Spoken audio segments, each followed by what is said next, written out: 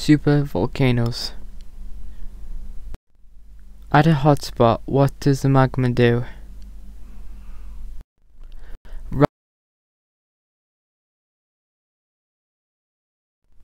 What does this form?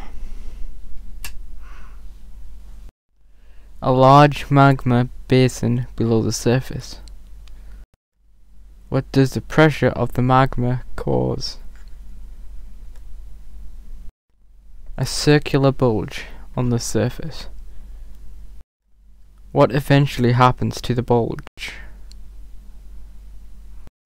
It cracks, creating vents for lava to escape through. What happens when the lava erupts out of the vents? It causes earthquakes and sends up gigantic plumes of ash and rock.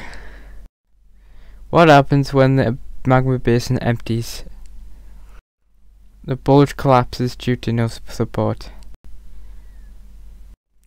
What happens when the eruption is finished? A caldera is left where the bulge has collapsed. What are the characteristics of a supervolcano? Flat, covers large area, has a caldera. What would a supervolcano throw out if it erupted?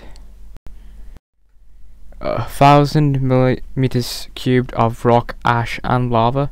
Ash kilometers into the air, blocking daylight and maybe cause mini ice ages. What would the thick cloud of superheated gas and ash do as it flows at high speed from the volcano?